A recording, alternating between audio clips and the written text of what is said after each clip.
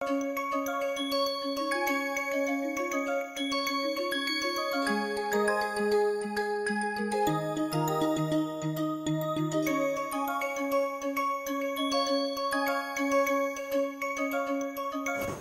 there is actually another point here, which is that this quantum kinematics hypothesis that every observable will be expressible in terms of Q and P can fail, and it fails royally with spin. Spin is a quantum number for which you do not have any space-time representation and you do not have any classical analog. So when you get to spin, you have to add it by hand from your pocket. Amusingly enough, it has commutation relations which look exactly like the angular momentum commutation relations, which angular momentum can be made out of Q and P. And and they in fact mix as well. So you can encounter, when you go to quantum mechanics, new systems where you cannot break it down like this to, it may not have a classical limit. So any observable that doesn't have a classical limit like spin may not have a canonical representation like this. The other corresponding point being that in enumeration, the spin half you have to quantize by anti-commutators instead of commutators, which is a very big jump because it has again no classical analog, right? The fermionic systems have to be quantized using anti-commutators to account for Pauli principle. So there are divergences from this visible even in the very simpler examples of quantum field theory. But in modern times we are living in many more complicated situations where in fact quantum field theory itself looks in doubt. Okay. So like these conformal field theories that our people are studying, you may not have a Hamiltonian description at all. So you may not have so-called canonical variables. But the previous part, the first part is correct. So as you know, this classical analogy was a simplification.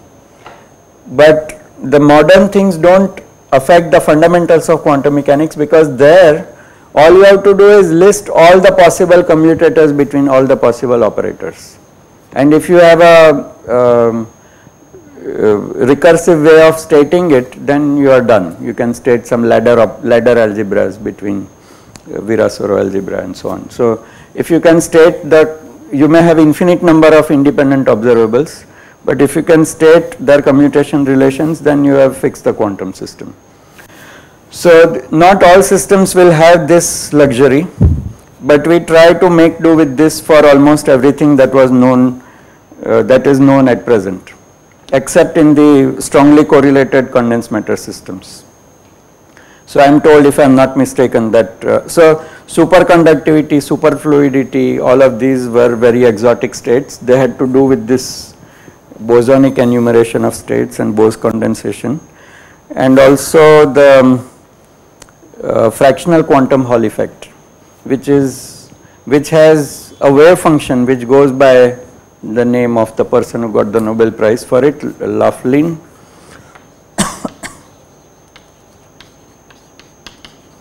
Laughlin wave function. The wave function exists, but there is no Hamiltonian of which it is an eigenstate. They do not know a Hamiltonian system for which it is in the list of its spectrum. So we are at that borderline where this simply stated set of principles may need some extension, but there is nothing very I mean, it will be nice and exotic if we find newer quantum systems than just these simpler ones, but there is nothing that threatens our civilization. Okay, good. So the second thing I can do, this is the issue of quantizing weakly coupled systems. So the next thing is,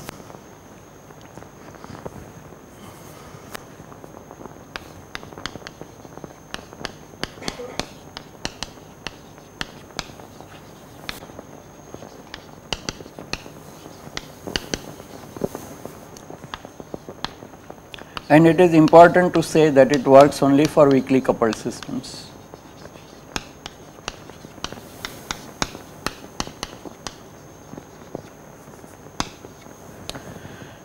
And if we talk about weakly coupled, electrodynamics in scattering processes, QED scattering, QED as well as electroweak.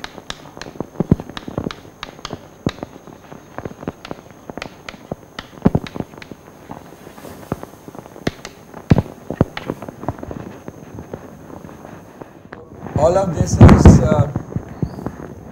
weakly coupled.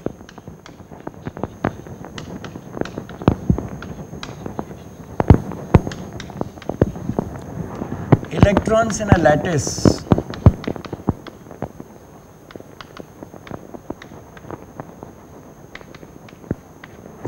miraculously display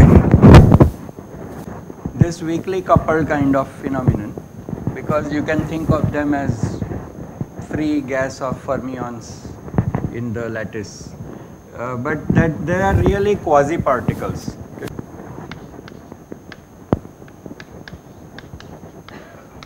So both terms should be put in separate.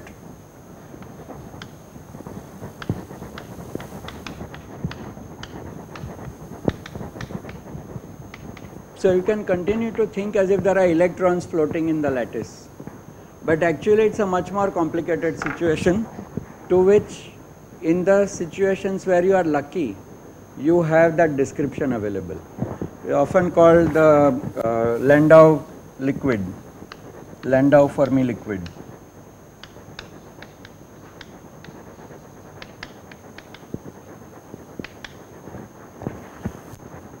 Think about this, you have the lattice which is positively charged, and you have electrons which are all negatively charged, and the Coulomb force is infinite range force, because it goes only as potential goes as 1 over r.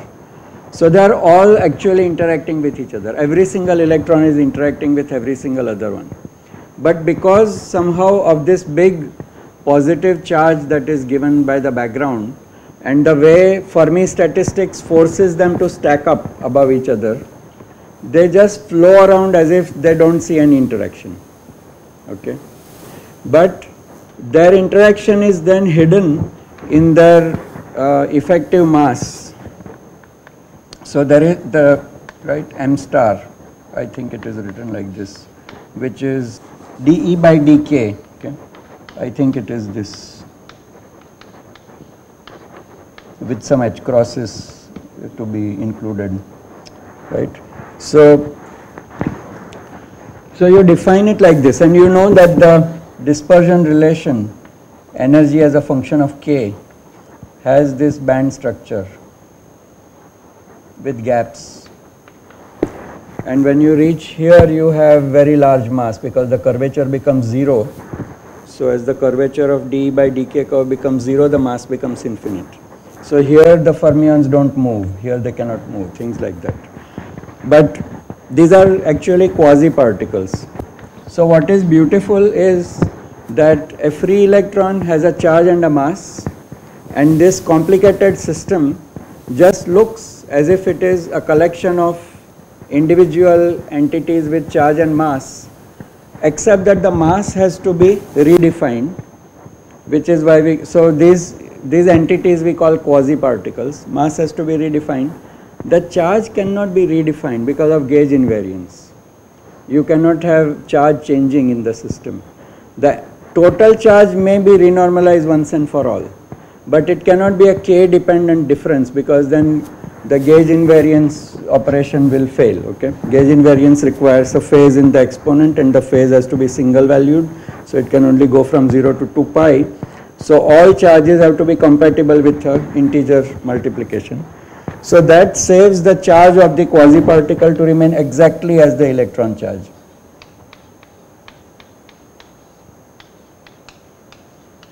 But the mass gets renormalized, and then you can continue to think as if you have some kind of fluid of particles, but it is just an amazing miracle.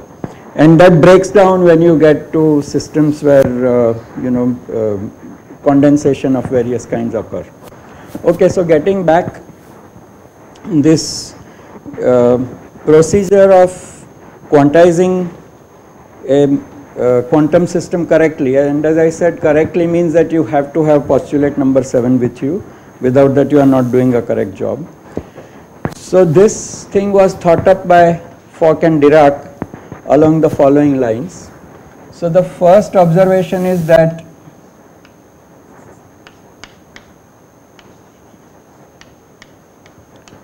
observe that the states, many particle states,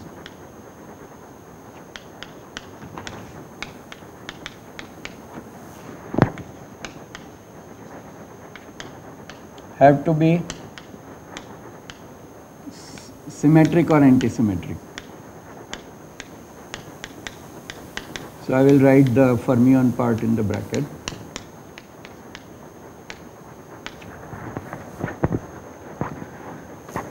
That means that, so suppose I had 5 particles, so suppose we have a list of quantum numbers.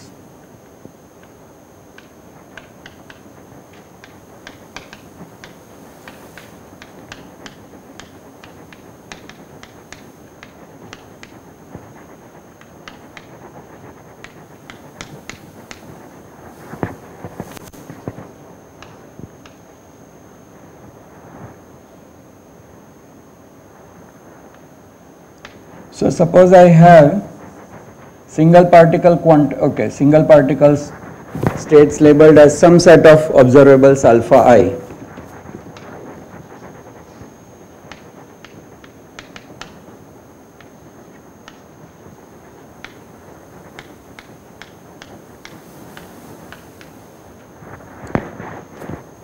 Then a general state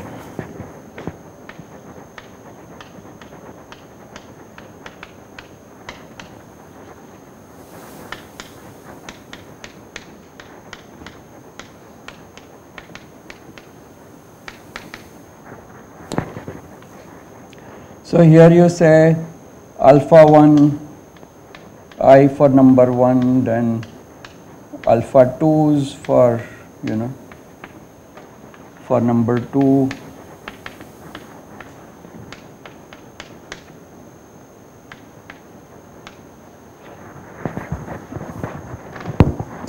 but this is not correct because you have to symmetrize it.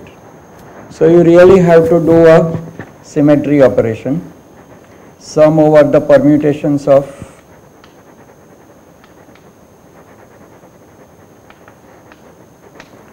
this 1, 2, 3 n. So the list alpha I specifies one particular list. The list alpha j is another list. Okay. So particle 1 could be carrying this and 2 can be carrying this, but you also have to take the case when 2 is here and 1 is here and so on. So you have to sum over all the permutations. What this means is that thus really this is simply equal to n alpha I n alpha j. So I messed up by not so think of the I and j as defining different sets of values, right?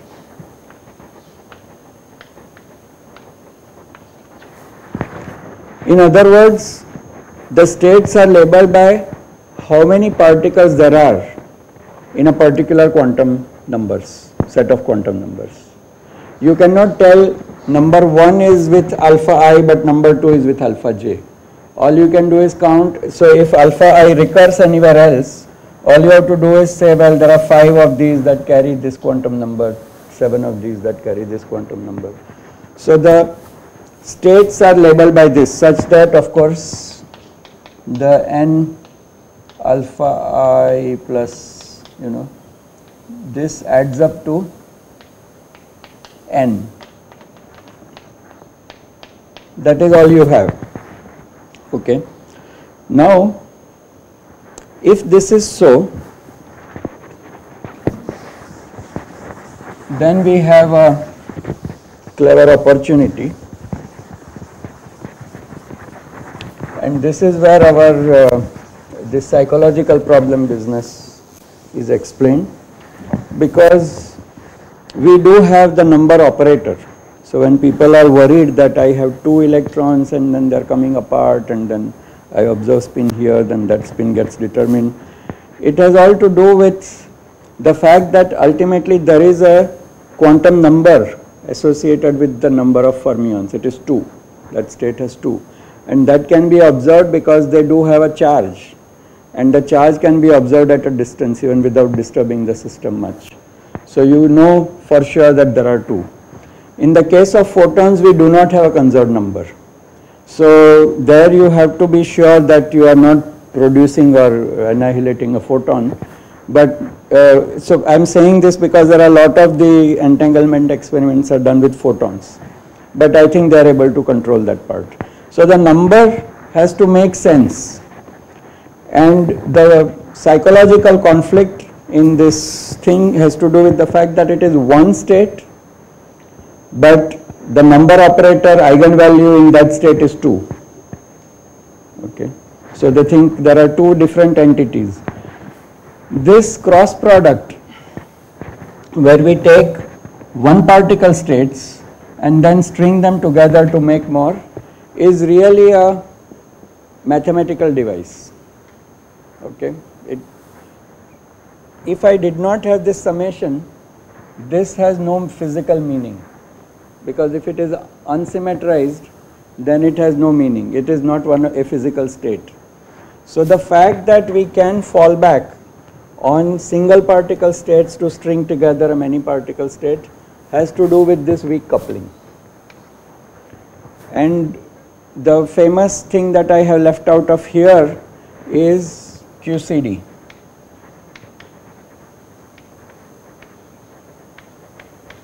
In quantum chromodynamics, we have almost massless quarks and we have exactly massless gluons, and there is no way you can count them individually. So, and they are never weakly coupled. They are weakly coupled only when they are being scattered at very high moment, very high center of mass energy, which means that their weakly coupledness lasts only for fleeting seconds, fleeting moments. For most of the time they are blobs, hadrons, which are all in a strongly coupled state, and you cannot pull the quarks apart.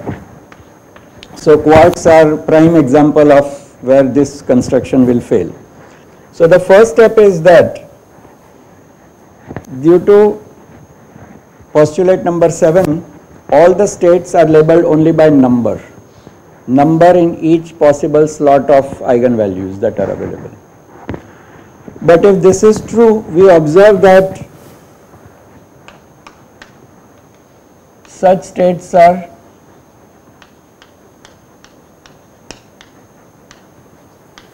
the complete list of such states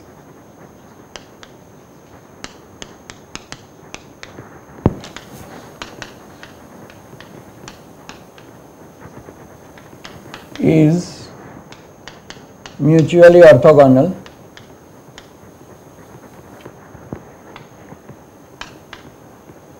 orthonormal, we will say, because if they are equal, then of course it gives 1. And 2 is complete, right? Because they are mutually orthogonal, because if the number in any slot, if I take expectation value of something else, the number in any slot is different, then it will give 0.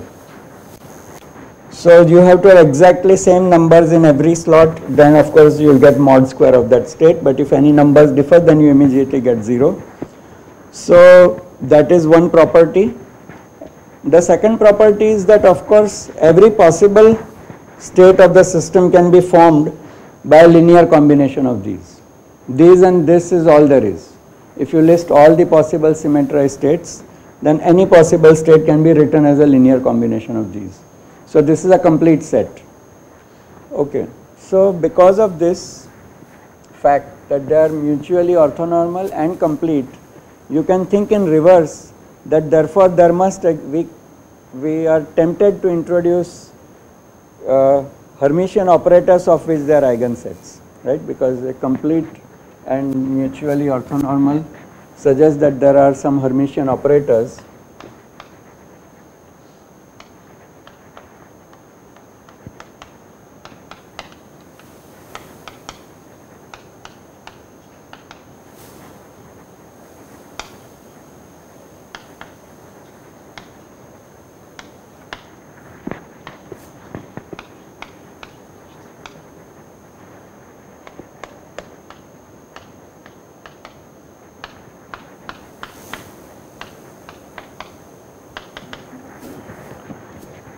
of which these are eigenvectors.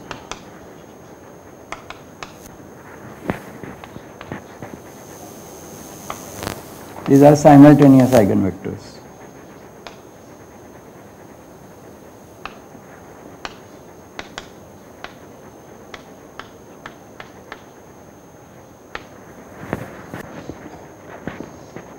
Yeah, so it just occurs to me that how much damage you do to the quantum state in an observation process depends on the kind of, so there are things called weak observations. So if you get into that language, then there is a lot of discussion there. Right, so we can expect existence of corresponding operators which correspond to each number operator corresponding to each of these, such that its eigenvalue is the small n alpha.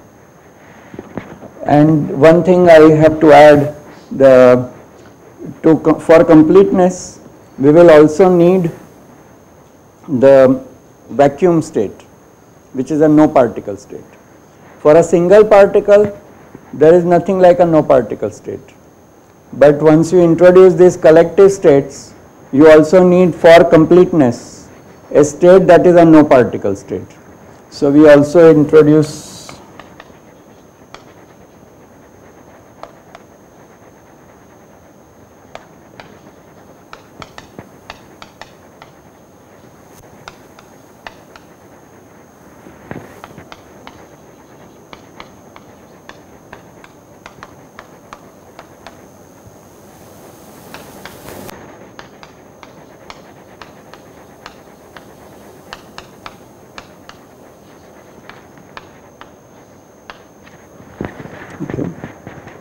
such that all n's are 0 in it.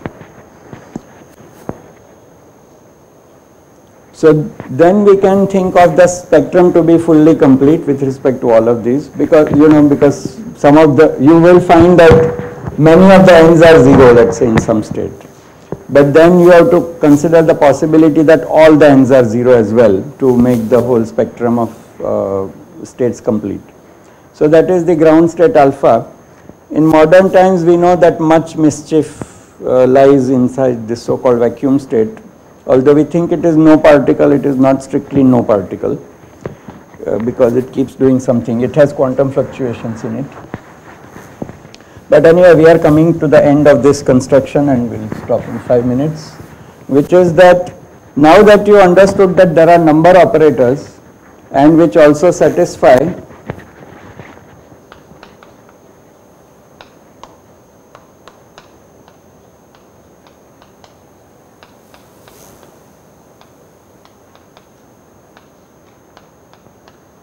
they are all mutually commuting. So, so now we, therefore, in reverse, since we are so familiar with quantum mechanics, we are tempted, if I have number operator, to introduce A and A dagger, out of which I can get the numbers. So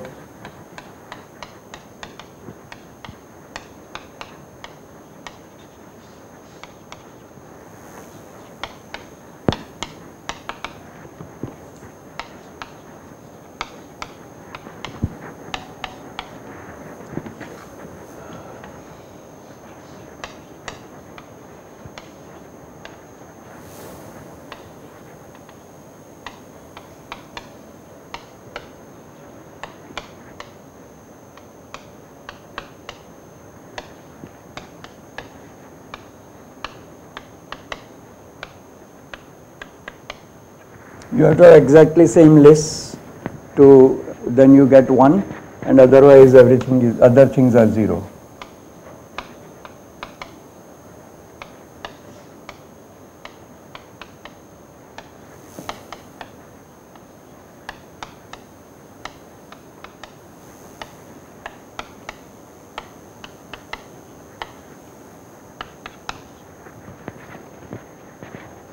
So you can always introduce these, and that will reproduce this algebra.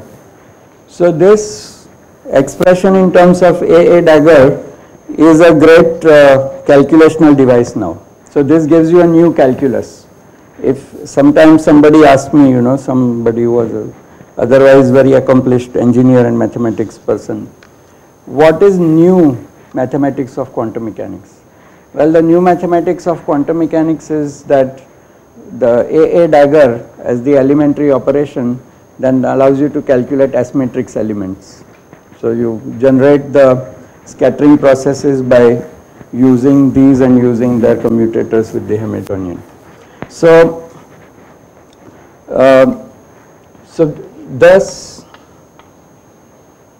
so finally we observe 4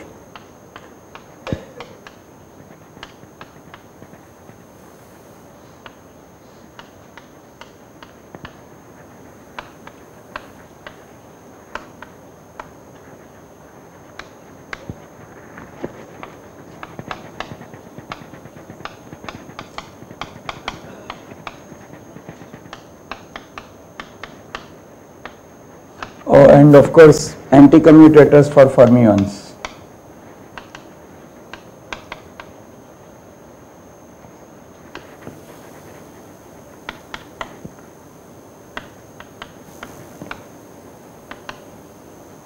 Right.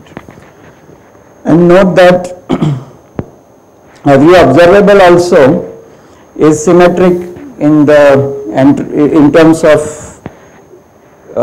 particles. So the observables have to automatically be constructed out of A's and A daggers only. So thus every operator. So what does one need in life? So every Hermitian unitary or projection operator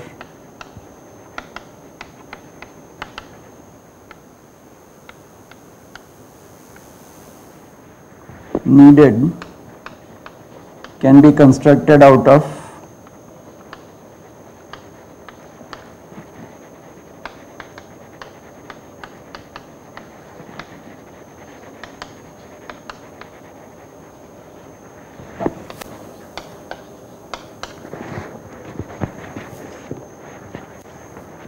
and therefore every calculation that you need to do in this theory can be boiled down to computing commutators or anti-commutators of A's and A daggers.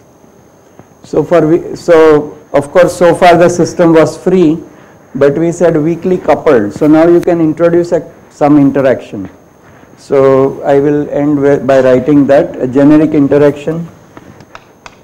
So the free Hamiltonian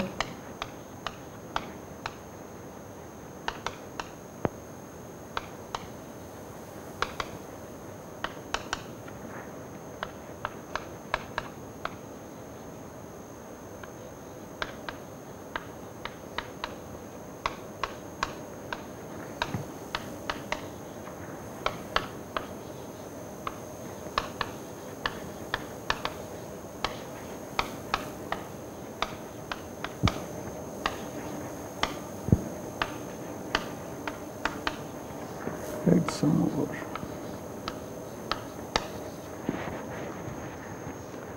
While introduction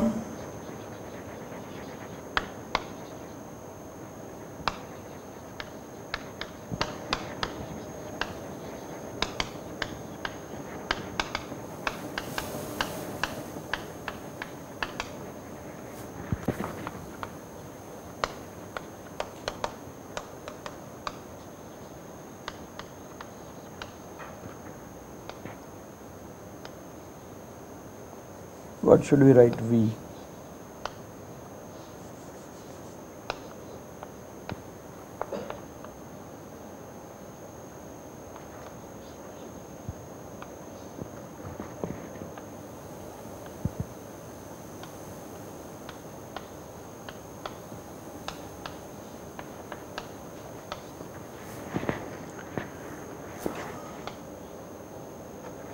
alpha k L beta j m.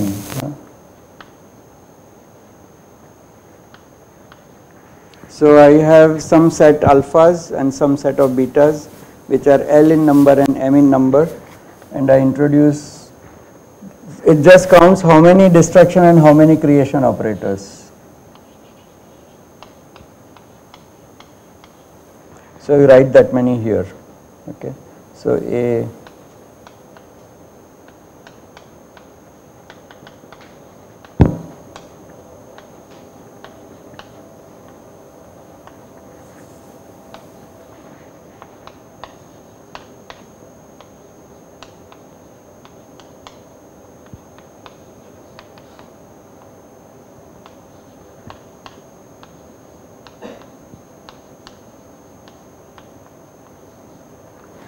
so you can write out some expression like this, where L number of particles come in and M number of particles go out, and we have to characterize the V correctly so that we get meaningful field theory.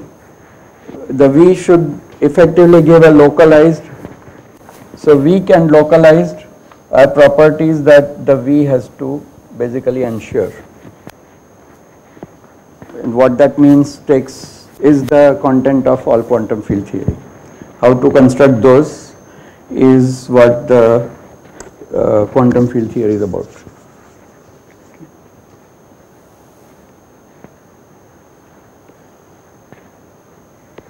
So we will stop here. So incidentally, if you want to read up this part, this Fock-Dirac construction is given in Merzbacher's textbook.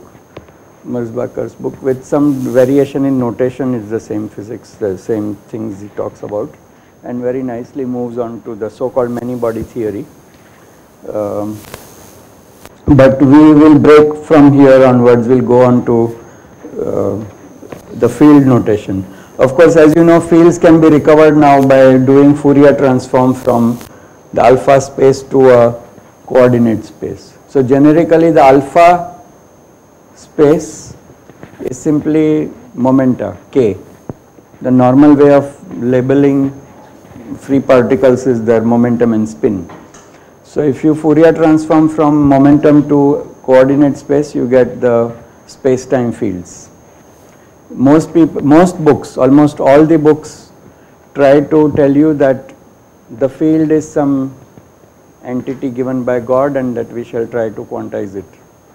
And they say, oh, look, don't be afraid of a field because you have seen coupled oscillators and then, but this is actually the construction. So after they do it, they automatically get Bose and Fermi systems because they put commutators and anti-commutators. But why you did it has to do with this underlying postulate 7. So this is the real construction of a weakly coupled field theory. But to a lot of people, it seems that if you start directly with the field, then you are doing something more advanced, and maybe you are accessing a non-weakly coupled theory as well by making those postulates. But I don't think so.